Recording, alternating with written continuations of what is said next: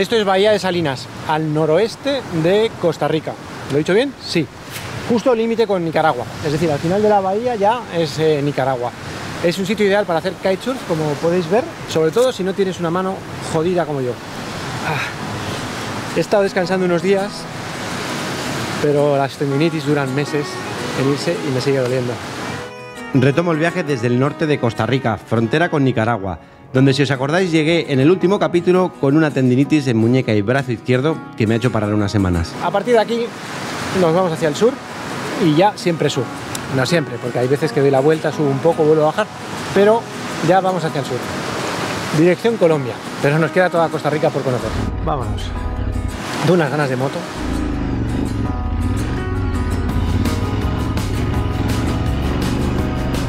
Primer destino de hoy es intentar llegar a un sitio que he visto que se llama Playa Blanca. Lo primero que voy a hacer es explorar la península de Santa Elena, donde he visto que hay un camino que atraviesa una hacienda llamada Murciélago y llega a una playa aparentemente muy aislada donde me gustaría acampar en solitario, que ya toca.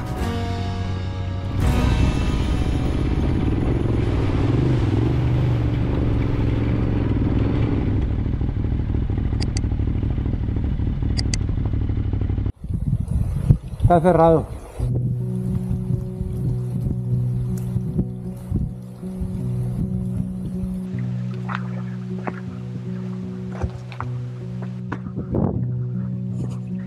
Buenas tardes. No, no se crea. Perdido, pero a propósito. No, quería ir a Playa Blanca. Es por acá, ¿no? Sí, pero está cerrado ahorita. Está el público y el público está cerrado. Tiene como 4 años. ¿Por lluvias o por conservación? Sí, no, por conservación no, por mal estado, todo, mal estado. ¿Y con mi moto usted cree que no llego? ¿Ah? ¿No llego con mi moto? No. Está imposible. Es imposible, sí. Ay, qué pena. De todos modos está cerrado el público por lo mismo. Para que no que entre el tractor ya. A arreglarlo. Ajá, arreglarlo, sí. ¿Y por qué se llama esto murciélago, sabe usted? Esto se llama murciélago porque, bueno, seguro en antepasado, esto era de Somoza esto es de Somoza. Somoza. De Nicaragua antes, ¿te acuerdas? Del dictador. Ajá, ¿te acuerdas? Que esto era, él tenía como un asiento, tenía aquí esto, él venía ahí de vez en cuando y venía acá. ¿Y lo llamó así él? Sí, le llamó él, sí. Sí, seguro que imagino, había muchos de esos bichillos, murciélagos y todo, allá en ese tiempo. Y dijo, esto se llama murciélago, ya está. La hacienda Murciélago fue expropiada al exdictador nicaragüense en 1978 y gran parte de sus terrenos fueron incluidos dentro del Parque Nacional de Santa Rosa, que ocupa la mayor parte de esta pequeña península al norte de Costa Rica. Playa Blanca, hacia donde me dirigía, como habéis visto, no está accesible por tierra, pero en el mapa veo que hay otras playas más al sur donde quizá sí que pueda llegar y acampar más o menos en solitario, que es la idea. Pues tiene poca solución, ¿eh? Mirad, estamos ahí. Y yo quería bajar pues a esta costa. O sea, bueno, quería llegar ahí, no he podido. Ahora quería bajar como a esta costa de aquí. Pero me manda por la principal. O sea, como que por ahí no hay caminos. Igual podía preguntar, ¿no? Buenas tardes. ¿Cómo están ustedes? ¿Este camino lleva a algún sitio? Aguascalientes. ¿Aguascalientes, que es un pueblo o el mar? Pueblito. Un pueblito. Y ya hay que volver. No tiene salida. O sea, por ahí no llego al mar ni en broma. Muy bien. Ya llega hasta cierto punto y está cerrado ahí. Sí, de ahí vengo. Nada, no hay forma de llegar a la playa, ¿eh? Muy bien. Pues nada, qué a gusto están ustedes aquí, ¿no? A la sombrita. Vamos, no se puede estar mejor, ¿eh? Pues nada. Les dejo en paz, que bien en paz estaban ustedes. Que disfruten. Gracias. O sea, dime a mí si no se puede estar más a gusto. Que me diga alguien que hay un millonario que está más a gusto que estos señores ahora mismo. Por muy millonario que sea. ¡Qué paz! Bueno, ya está. Preguntando se llega a Roma.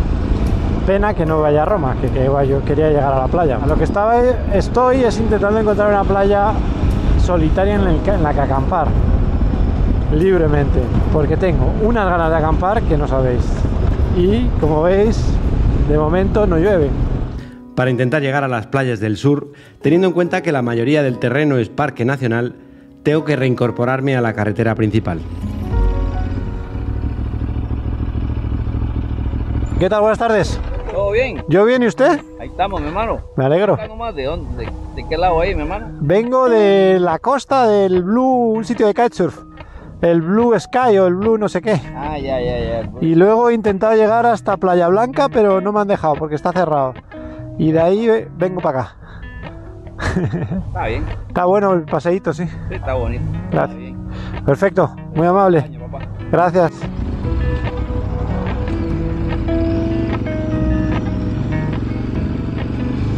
Pues bien.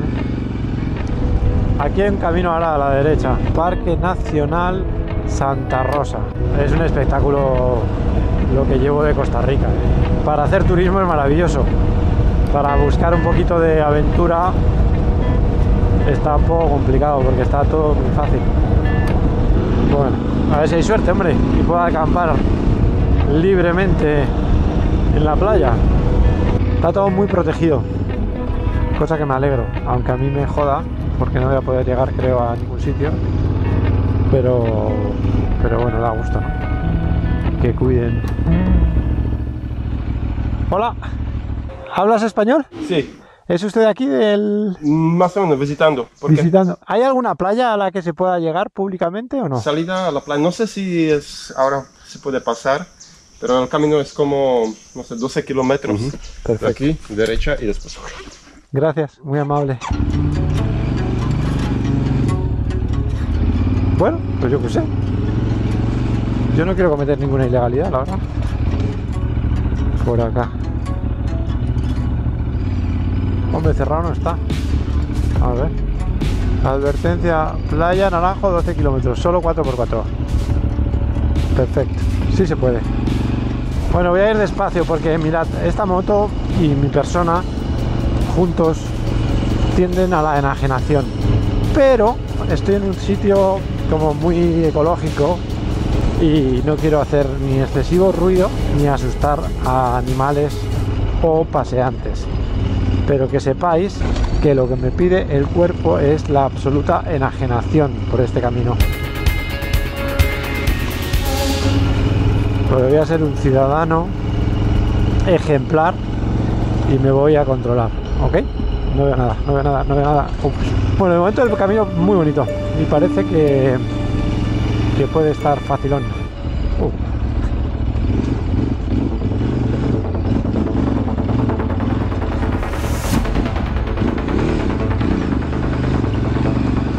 Joder, me he reventado la mano porque había un agujero enorme, no lo he visto, se ha metido la rueda, la suspensión no funciona perfectamente, pero mi muñeca ha crujido otra vez ahí, crack. Espero que pueda acampar porque como no puedo acampar y le tengo que volver, igual se me hace de noche en este caminibiri. Y que era, hostia, es que no sé nada, ¿ves? Entonces de repente vienes por aquí a una velocidad medio normal, te encuentras en el barrizal y toca frenar. ¿Ves? Ahora mismo ahí, me ha dolido la muñeca. Da igual, no hay dolor. Llevo mucho rato bajando por un pedregal que no podía darle a las cámaras a grabar y que para subirlo va a estar muy gracioso. Y ahora aquí, ¿qué pasa? Tiene pinta de que hemos terminado, ¿no? ¡Hola! ¿Se puede pasar, no? Mira, va ahí para abajo, está bien desmontado él. Está desmontado. Mucho monte. ¿Y cuánto queda para la playa? Está largo todavía. ¿Y está todo muy roto? Hasta aquí hemos llegado limpiando, para abajo no se sabe cómo está eso, no creo que pase en la moto. A ver, ¿qué decís? Es la jungla total, creo, ¿eh? Qué pena, ¿no? O sea, este pedregal lo paso sin problema. Tengo que ir a la primera. Porque si se me cae la moto con la muñeca así... ¿y si vuelo el dron? Ahí tira el dron. Voy a llevar el dron a ver cómo está el camino. Me apoyo aquí en su coche, con permiso. Gracias.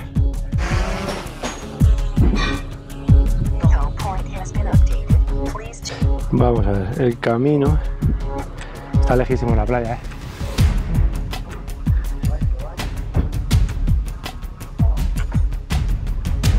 ¿Hay un río ahí?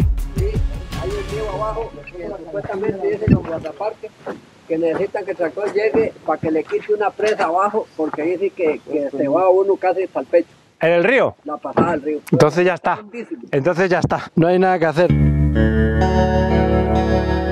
Segundo intento frustrado del día. Me quedo a unos 3 kilómetros de llegar a Playa Naranjo, también conocida como Roca Bruja y que al parecer es una de las mejores olas de Costa Rica. Así que nos toca verla desde el dron, tanto la playa como sus alrededores, el Parque Nacional de Santa Rosa, un espectáculo de sitio.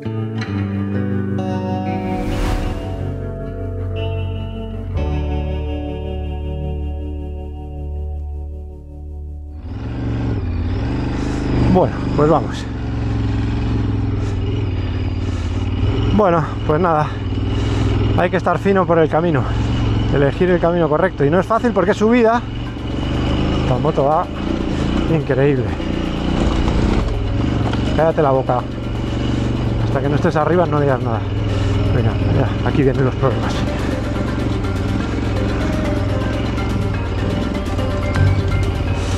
¡Ah, mi muñeca!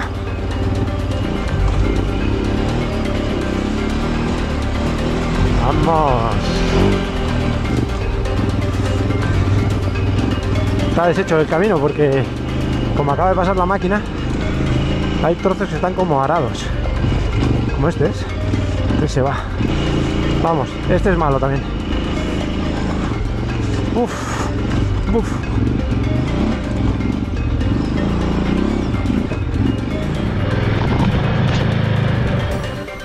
La buena noticia es que he salido airoso de un camino bastante complicadete de subida. La mala es que se está haciendo de noche y necesito urgentemente encontrar un lugar seguro donde dormir.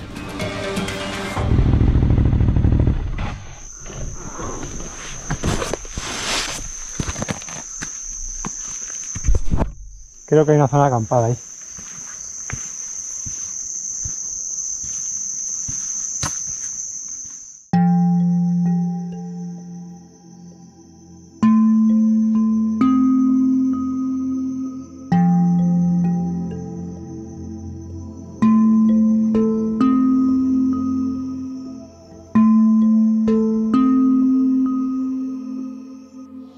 Buenas noches.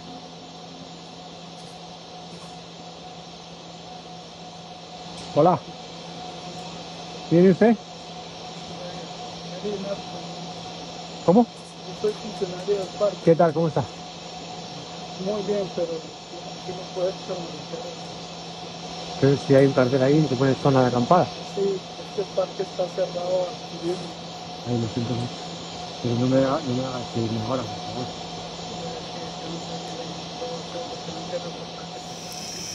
Estaba cenando y ha aparecido el guarda. No sé si se ha visto y sobre todo no sé si se ha escuchado. Y resulta que está el parque cerrado, no se puede acampar aquí.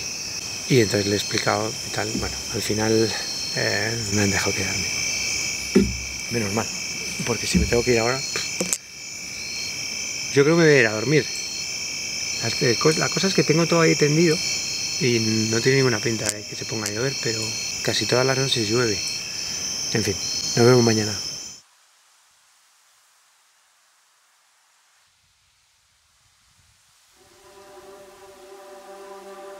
Por fin han cesado las lluvias y parece que después de muchos meses padeciéndolas en Centroamérica, vuelve la normalidad al viaje, con los caminos más o menos secos, el cauce de los ríos bajando y sobre todo pudiendo volver a acampar en cualquier lugar, sin necesidad de encontrar un tejado.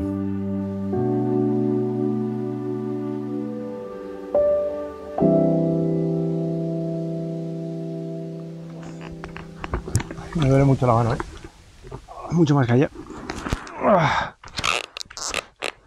Es que el rato ese de pedrolones fui haciendo mucha fuerza, claro, porque vas ahí blum, blum, blum, blum, blum.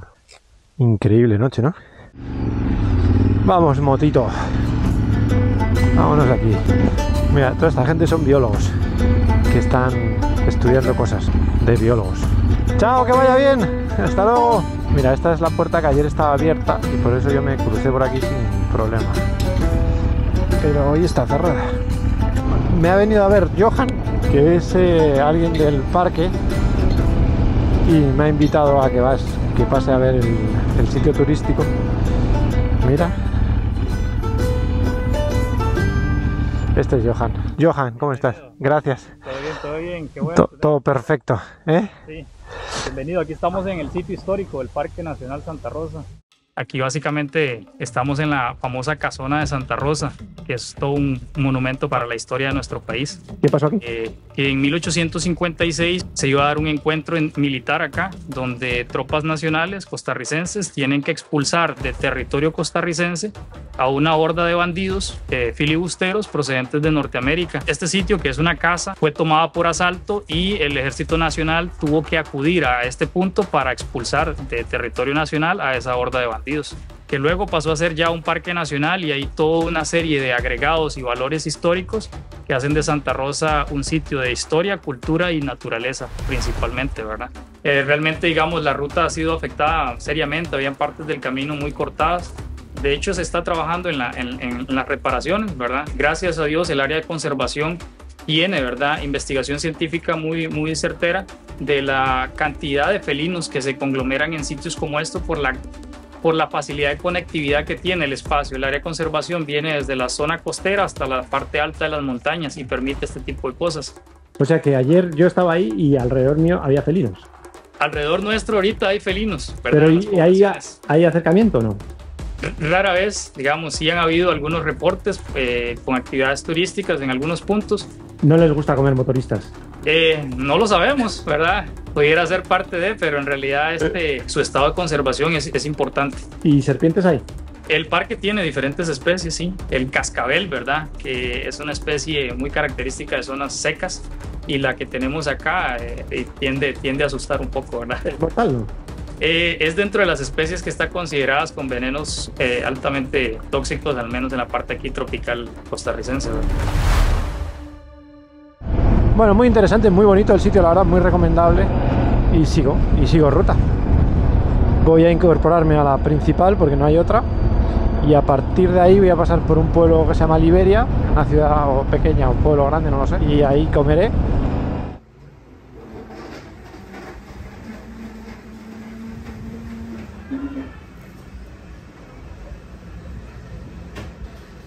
Resulta que este restaurante es de un español que se llama David. Y me ha reconocido por las cámaras. Está muy rico, la verdad. Es increíble que después de tantos años en moto, porque llevo en moto 27 años, ¿no? O 28 años prácticamente a diario, y que siga teniendo tantas ganas de moto. Antes de seguir costeando hacia el sur, voy a recorrer el cañón de Liberia, una ruta de la que todo el mundo me ha hablado, que al parecer es muy motera y muy espectacular, pero que quizá no es la ideal para ir con tanta carga. Es que aquí hay una ruta muy conocida que le llaman el cañón de Liberia, que es ida y vuelta, creo, pero que todo el mundo dice que es muy espectacular, muy motero. Aquí lo tenéis. Este es el espectacular cañón de Liberia, especialmente conocido por los amantes del off-road, y donde las rocas y los caminos tienen este intenso color blanco, al parecer por la mezcla de piedra pómez y cuarzo, y que supone una especie de parque infantil para niños con juguetes grandes. Especialmente si llevan neumáticos de tacos, como yo, que además voy a aprovechar para probar la suspensión de la moto con toda la carga y en una zona complicada, con agujeros y grietas importantes, algo que todavía no he podido hacer desde que arranqué en Panamá. El trozo está muy divertido. Es aquí, por ejemplo.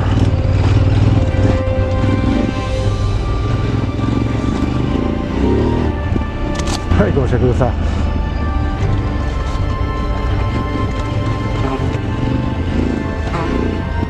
Definitivamente. Oh shit. Oh.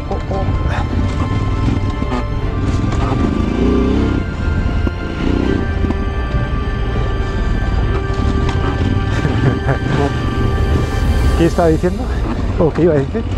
Así que definitivamente esto la verdad es que es para alojarse en Liberia o cerca, vamos, o en la playa, y venirse sin maletas. Y la conclusión después de esta pequeña prueba es que con tanto equipaje le tengo que meter más carga al amortiguador trasero. Pero bueno, incluso con todo el equipaje me lo estoy pasando bien, la verdad. Y por otro lado, que llevo un nuevo protector de plástico para el amortiguador que hemos instalado en Costa Rica y que está rozando. Sido fatal el sonido ese del protector, ¿eh? Lo que hace un ruido muy desagradable. Vamos.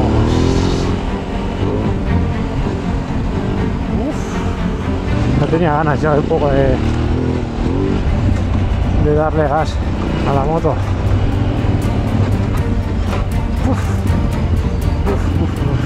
me he olvidado que tengo la mano mal y todo. Yo creo que esto se está acabando ya, el cañón. Vale, pues ya está. Carretera principal. Ahora un poco de asfalto y hacia la costa. Lo dicho, retomo la ruta costera y me dirijo hacia la península de Nicoya, probablemente la zona más turística de Costa Rica, pero también de las partes más interesantes desde un punto de vista motero, en especial si consigo salirme de la ruta principal, que por supuesto es la idea. Se va despejando un poco, se va haciendo más estrecha, la carretera sigue siendo asfalto, menos tráfico, bastante menos. Toma, ¿y esta? ¿What?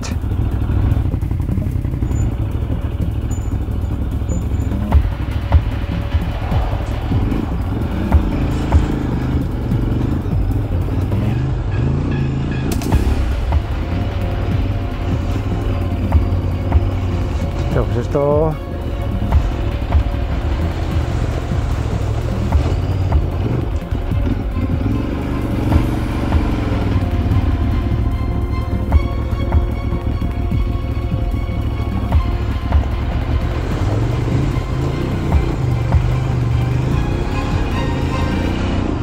Qué divertido, ¿no? Después de unos primeros kilómetros por el interior de la península, la ruta me lleva al Pacífico. A partir de aquí la idea es dirigirme hacia el sur, paralelo a la costa. Ya llega a la costa. Pero evitando siempre que se pueda. Todavía no veo el mar. La ruta principal. Pero está ahí. Veamos qué sale. Qué bonito, ¿no? Pacífico. Hostia, es que está muy bien esta playa, ¿eh?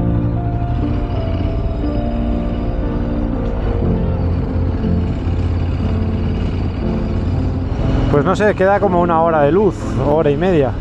Así que no sé dónde voy a terminar, pero no sé por qué me da la sensación que no tiene muy buena pinta. Mira qué bonito, ¿no? Mira qué atardecer.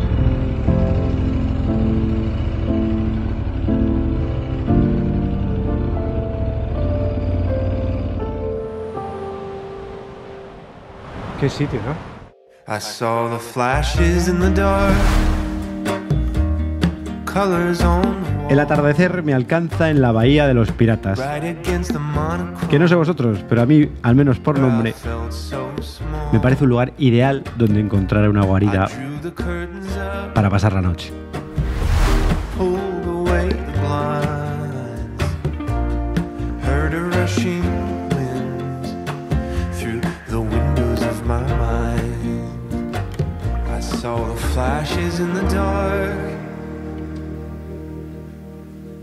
Anoche encontré esta habitación que literalmente casi meto la moto dentro. O sea,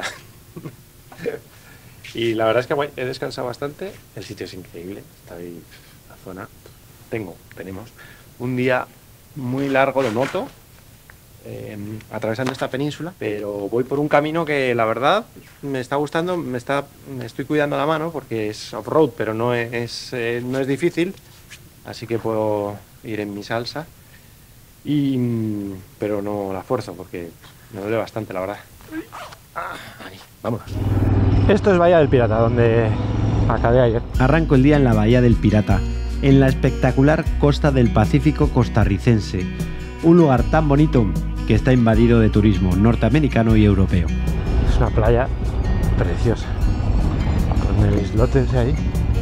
Lo que supongo que está muy bien para la economía del país, pero que complica mi viaje habitual, que suele ser por caminos muy alejados de todo esto. Tenemos unas cuantas horas por delante y el camino se rompe un poco. Sin embargo, si rascas, encuentras. Coño, un poco bastante. Y el guionista nos tiene preparado un buen berenjenal para el día de hoy. Ya veréis, ya. Todavía hay restos de lluvias, pero ya no llueve, qué gusto. Joder, es verdad, ¿eh? Llevo cuántos días sin mojarme, 2 o 3, ¿no? Toma ya. Mira, ¿ves? Ahora agradezco muchísimo poderme echar para atrás. Cambia por completo la conducción, ¿eh? De estar libre atrás.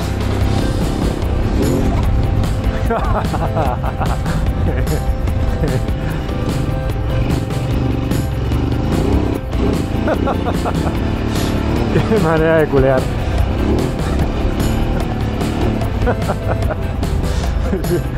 Soy muy feliz. Hasta que me caiga, claro.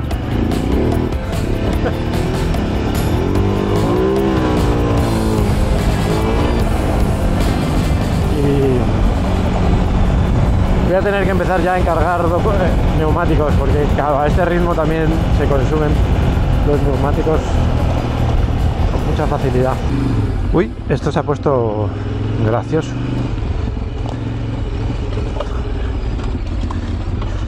Bastante gracioso, ¿no? Hostias. Joder, pues está feo eso, ¿eh? Yo creo que está duro, ¿no? Pero no sé por cuál es peor, si por la izquierda. Yo creo que por aquí. Ahora. Desde aquí me duele mucho ya la muñeca. Estos movimientos tan bruscos.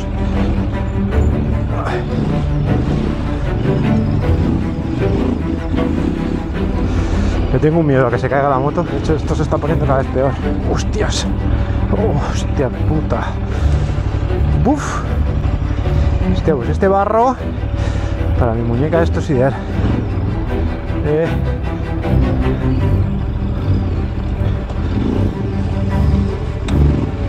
Qué lucha, para que no se caiga la moto.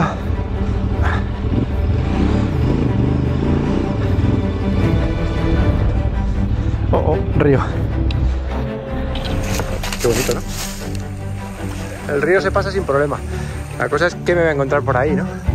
No sé qué hacer. La cosa es que me voy a encontrar después. En condiciones normales ya habría ido, pero es que tengo una mano por otro lado. Dar la vuelta aquí en la moto ya tiene un jaleo importante. ¿Qué hago? ¿Sigo o doy la vuelta?